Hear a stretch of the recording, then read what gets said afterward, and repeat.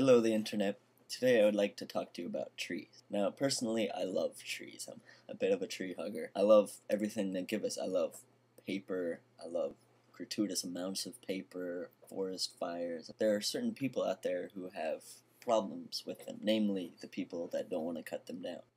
I know, right? I propose this to all the people out there who have a problem cutting down trees. I have a proposition, and it's this.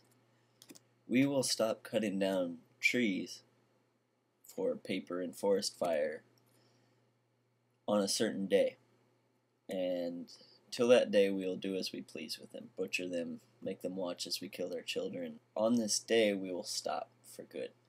And on that day will be the day that Earth stops looking green from space. Like when the whole Earth is blue and pavement, then we'll stop, because then it's getting a little out of hand. And also, I'm assuming on that day will also be the day that trees stop growing back when you cut them down. Or they don't grow back, but you plant another one and it grows back. If we don't have trees, where are we going to get paper? We're going to have to start making it out of bald eagles and manatees and stuff.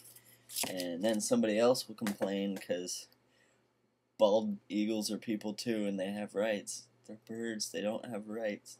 We need paper. Trees die so easily, it's so great. And they don't scream like a manatee. You have not heard fear until you've witnessed a manatee scream.